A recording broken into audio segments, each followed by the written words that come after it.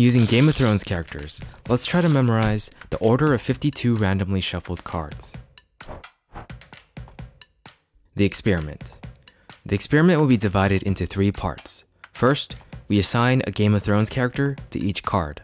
Second, we need to be able to see a card and instantaneously associate that card with that character. And finally, the primary experiment. Shuffle the cards, look over them to create a mind movie or journey, and then put them face down and see if I can recall the order from memory. The purpose. Does the memory technique suggested in Unlimited Memory by Kevin Horsley work? And how easy is it to apply it? The book's examples obviously don't use Game of Thrones characters, but instead uses a combination of the number system and journey method. If you're interested in learning more on that, I made a mind map summary of the book. Here's an example from Kevin. Imagine a king bashing down your door and entering your house. He finds some ham and duck to eat in your fridge. By remembering that, he memorized 5 cards. Clubs matches with K sound, spades the S sound, hearts the H sound, and diamonds the D sound. Instead of associating each suit with a sound, we'll instead associate each suit with a house. Spades will be House Stark. Hearts will be people associated with Targaryens, or primarily Daenerys. Clubs will primarily be Baratheons, and diamonds will be Lannisters. If you're actually using this technique to count cards and gain advantage in card games, I suggest you create your own list because the association will make more sense to you. But I'll quickly explain my reasoning for each card. Let's start with the royals: kings, queens, and jacks. This was surprisingly harder than I thought it would be. Even with the house associations, if you take Game of Thrones and look at certain seasons, the kings and queens are different, so I just went with whoever came to my head first. For spades, Jon as King of the North, Sansa as Queen. For hearts, Daenerys as Queen, and Khal Drogo as King. For clubs, I went with Stannis, the one true king, and Selyse, which I call the Hanged Queen. One tip from the memory book is to really make the visuals interesting, so unfortunately, I'll probably imagine her as hanged for all the mind movies. A little gory, I know. Anyways, for diamonds, we have Joffrey, the Bastard King, and Cersei as Queen. For the jacks, I decided to go with the hand of the king or queen. So Tywin Lannister for diamonds, Davos the Onion Knight for clubs, Tyrion for hearts, and unfortunately Davos is taken, so we'll just go with Arya as the Jack of Spades. Okay, from here, it got pretty tricky, because numbers are just numbers with no real meaning. So what I had to do was assign the meaning. Let's go from ace to 10, and I'll go in order of spade, hearts, clovers, and diamonds each time. Ace is their house animal, so I went with ghost, Drogon, a random burning stag, and a random lion. 2 is the house's main character's best buddy. I went with Tormund, Missandei, Shadow Stannis, and Joffrey's crossbow. 3 is the second best buddy. I would have loved to include Gren and Pip, but I feel like that's a hard character for people to remember, so I went with Dolorous Edd, the final Lord Commander of the Night's Watch. Then Grey Worm, then Renly Baratheon for clubs, because when I think about Stannis' buddies, all I could think about was Shadow Stannis and Renly, so yeah. Finally, Joffrey's other best buddy has got to be the Iron Throne. So number 4 was influenced by a language I speak, which is Cantonese. 4 sounds similar to death. So I went with a significant death in the house. So that's gotta be Ned Stark. And for hearts, I really debated between Viserys or honestly a whole lot of other characters because most of them died, but I went ahead and chose the Burning Witch, since Daenerys' rebirth was a special moment in the show. For clubs, it's gotta be Shireen on the stick. That was gruesome. This could have been Robert Baratheon as well, but I chose Shireen instead just because it's easier for me to remember. And finally, we got Tommen, the king who fell. This number is definitely one that needs practice because there's a lot of deaths in the show. Number 5 is easy. I went with the sigils of each house, since 5 looks like an S. The least memorable sigil to me is the Baratheon one, so I'm adding a storm in the Mind movie whenever that card comes up. 6 is a number that most people sort of associate with the devil's number, so I chose that to be one of my most hated characters. That would be, for me, remember my opinion, Bran the Broken. Yes, I hate Bran. Next is Viserys. Then it got pretty difficult for the Baratheon house because of the lack of characters, so I had to include people that I just hated in general. I went with Ramsay Bolton, the baby killer. Diamonds was a bit hard. At first, I had it as Maren Trant, but then I figured I really hated Shay more because of her betrayal of Tyrion. 7 as in Lucky 7, so I chose who I thought was the luckiest character. I went with Samwell Tarly, Daario Naharis because he escaped certain death by staying in Essos, then Gendry Baratheon for randomly being named Lord of Storm's End, even though it didn't make much sense, and Jaime Lannister for blocking swords with his golden hand. And just remember, I'm listing my reasoning so that if you chose to adopt this list, you have a better connection. 8 is my favorite number, so I just went with my favorite characters. For spades, I chose the Hound because he was basically with Arya most of the time, making him an honorary Stark in my eyes. Then Jorah, then I had to pull another fast one for clubs, and I chose Jaqen H'ghar, and finally Bronn of the Blackwater. 9 is the smartest character. I went with Littlefinger, Varys, another fast one for clubs, Marjorie Tyrell, and Qyburn. Honestly, Olenna is probably smarter than Marjorie, but I went with Marjorie because she had more presence in the show for me. And finally, the last number, 10, the highest number card. So I went with the strongest characters. Brienne of Tarth, Sir Barristan the Bold, at least book Sir Barristan that didn't die in a random alley. For clubs, it's Melisandre, and for diamonds, the Mountain. Whew, oh man, that was a lot. Sorry if your favorite character wasn't in the mix, I just went with whatever popped into my head first according to the number and house. And with that, the first step is done. For the next step, how I practiced creating that association with the card and character was by first running through the cards in my mind and looking over a sheet that I created with a list of those associations. Then I practiced by shuffling a deck and saying the characters as I saw the card. I did this until I could spot the card and then say the character's name in a reasonable amount of time. For me, that would be about under 5 seconds. Littlefinger, Jon, Arya, Samwell. It took me a good amount of tries before I could actually do it within 5 seconds. What I'll do is I'm gonna put the bad cards that take longer for me to name on the right and then put the better cards on the left right here. From there, I'll practice using only the set that took me longer to name until that set becomes pretty much 0. If you're interested in exactly how I practiced, I'll link a behind the scenes video that contains all of my uncut practice footage. My initial time was 3 minutes and 37 seconds to name all the cards. My final try on camera was 2 minutes and 55 seconds. So that's an average of about 3.5 seconds per card, which is below 5 seconds. Okay, so while practicing, I figured out that Melisandre didn't really fit for the strongest. It made more sense to make this card Robert Baratheon, even though he is king. Now that I already established Stannis as king, I'm gonna leave him like that. Okay, 2 things that I feel I learned while practicing. 1, I think it's best or easier when you actually just imagine the character. I'm only saying the names for the sake of the video. Otherwise, I just look at the card and then I'd see a storm happening and then I'd move on to the next card. Then I'd see Ramsay doing something. Let's say he shot Rickon in the back or something. And then I'd move on to the next one where some visual memory of that character plays out. I personally think it's a lot faster, and I think if you guys use that instead of saying the name out loud while you practice, you'll have an easier time with this whole process. And with that, step 2 is done. Step 3, the challenge. So I spent a few minutes shuffling the cards, playing speed 2 with myself, and making sure it's mixed as best as possible. Then I lined them up. I decided to try to go for 5 different story sets to imagine, so that would mean 10 or 11 cards in a set.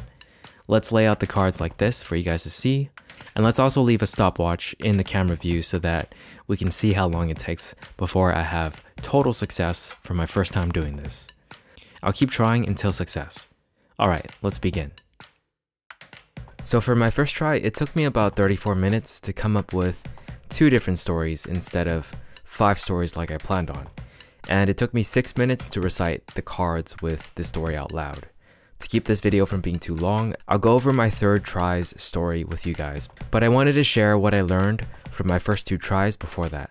1, it's much easier to remember groups of people doing something together than it is one action per person. For instance, in my first story, I had Qyburn put on a golden hand onto Jaime. Then Dario crashes through a window and tries to attack Jaime, but Tywin blocks his attack with his own sword and then stumbles back and bumps into Tommen, who then falls out of the window tackling Stannis. That's one action per person, and although I do like that story that I came up with, it's slower to do that compared to a part you're gonna hear in my third story, where I had Ser Barristan appear with Tywin and Brienne, as well as Drogon carrying 5 characters. That's 2 actions with 8 cards versus 1 action per card. For 52 cards, it makes a big difference. This wasn't actually said in the book, or maybe I missed it, but it's something I've gathered from just trying it. Number 2, if I were to start over with the assignments, I would have made more of the cards events. For my first 2 tries, the storm was so easy to remember that I made the rest of the 5s a snowstorm, firestorm, and a raining gold event. I'm sure you can guess which belongs to what, but the reason I changed this was because I kept forgetting about the Stark Sigil. Those are my best 2 tips from trying this experiment out. Let's go ahead and play for you guys my on-the-spot story that I made up on my 3rd attempt. It's been 29 minutes since we came up with the story. Let's see if we can recite it from memory. I'm literally just gonna try this once, so the cards are gonna fly around. If I need to, I'll put it back in order. Okay, we have Queen Selyse hanged. Samwell Tarly looks in shock. All of a sudden, a whole bunch of gold falls out of the sky. And then on that gold is Daario Naharis. The gold falls, he rolls. First he removes his face, and now it's Arya instead. And then he sees Joffrey hiding behind this tree, kills Joffrey, and then Renly is telling Robert Baratheon, "We've avenged you, Robert." And Robert is on the grave. Robert says, "Good, now pour me some wine." And then Viserys pours him some wine as a diss, and then Jon slaps his hand away, says, "Don't do that, that's disrespectful." Khal Drogo is next to him, grunts. We see a crossbow in his hand, gives the crossbow to Grey Worm. Grey Worm gets onto Ghost, and then they ride. All of a sudden, Tommen falls out of the sky, and now they're riding together. And then they are stopped by a Jorah, who has now avenged Queen's son by slaying the Burning Witch. She's on fire. And all of a sudden, we see Bran and then Varys riding on a burning stag coming in, and then they ram into first Jaime, then Marjorie, then Ramsay, and then the Hound completely stops them. All of a sudden, we see a helicopter come out of nowhere with Ser Barristan, Tywin, and Brienne. From here, I believe we see Drogon blow up the helicopter. Boom. Sorry guys. You know, they're spinning. We don't know what happens to them. Drogon just blew fire at the tail of the helicopter, so they're spinning. They might survive. And then on top of Drogon, we see Shae, Queen Cersei, then Tyrion, and then the mountain. And then we see Daenerys standing on top of the mountain. They're in the skies. And then we move the mind movie to the ground, where Davos is saying, "Do we really have to do this?" And he says it to Tormund, and Tormund says, "Do we have a choice?" And then Tormund looks at Bronn. Bronn says, you know, something about Lannisters, and then shoots them with a scorpion. Qyburn looks in approval. He's happy about that. But then, all of a sudden, after they shoot the scorpion, Missandei appears out of nowhere. She's floating, uses the Force with some fire. So she casts like a firestorm, and then that knocks the bolt into the Iron Throne. Boom, here we have the Iron Throne. And then we have a storm appear. So that would be 5 of Cloves. A storm appears, and out of the storm we see Ned Stark. He's now sitting on the Iron Throne, and then beside him are Littlefinger. It's Littlefinger. Oh crap. Ah, got it. Ed. Littlefinger, and Ed right there next to him. And then a snowstorm all of a sudden appears. So it begins snowing. And then we have Sansa walking with her 2 escorts, Gendry and King Stannis. And she says, "Hey, I see my father." And then Stannis removes his face, he's actually Jaqen. And then all of a sudden a Shadow Stannis appears next to him. And Shadow Stannis morphs into Shireen, who then morphs into a lion. Boom. No mistakes. So of course this has to do with my association as well. As long as I have my association down, every card should have been, you know, I could easily say that 7 of hearts is Dario, for instance. So I only named the characters, but because we did experiment part 2, which is the association, the characters are basically the same as the card if I have instantaneous recall. That was definitely shorter than before, I think, a little bit shorter. We came up with a much more memorable story, at least for me. It was one complete story too. I mean, there wasn't really much to it other than a whole bunch of people together doing stuff, but I guess that makes it a lot easier if you have like characters grouped up.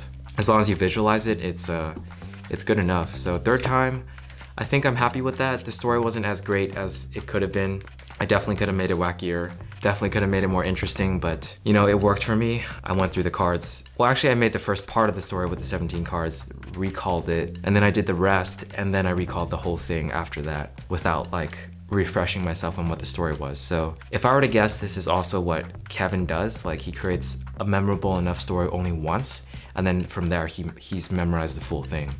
This is gonna have to be it. It was fun doing this, definitely. It's really stretching your creative muscles and your focus as well. And it's a fun challenge to do, just to try out, just to have fun with it. But it does take a good amount of time. I think if you give yourself a week and try this out, you can definitely do it. That's pretty much what I did. I started this project about a week ago, and this was the result of it. It was fun, but I think it's time to move on. Oh, I just kneeled for 40 minutes. There it is, guys, my third story set. Of course, 29 minutes to memorize the order of a deck of 52 cards is not very practical, but the whole point of this experiment was to see if it was possible to use this technique with Game of Thrones characters and to see how easy it was. Even though I've only practiced for about a week, I can say with confidence this is not something you can do with ease. This was my first time ever memorizing the sequence of 52 cards, so I don't really have any baseline to compare it to, but I'm pretty sure it would be much harder to memorize a random order just based off of numbers and suits. You can watch me struggle with coming up with the stories in my behind the scenes video if you want. It'll have the entire process uncut. I learned that it takes a large amount of focus and practice for parts 2 and 3. Even part 1, the assignment part, can be treated with much more care. I may consider practicing some more just for fun. Let me know if you guys want to see a video where I try to do this in, say, less than 10 minutes. Apparently Kevin can do this in about 1 minute, and that's pretty insane. More of the story. These memory methods work, only if you put in the time to practice them, but there are fun ways you can go about doing it. For me, it definitely felt more like a fun challenge than it did a chore. Once again, if you're interested in learning more about the memory methods, you can check out my mind map summary video or the book itself. I'll leave links in the description. Let me know if you like this type of video by giving it a like and sharing. I definitely had fun making it, but I know it's different from my usual content, so I'm curious about how you guys feel. If you really like this video, you can learn more about how I created it on Patreon. Also, if you like listening to people talk about movies, TV shows, and fiction in general, check out my entertainment channel that I'll link below. Anyways, thanks for watching. I'll see you guys in the next one.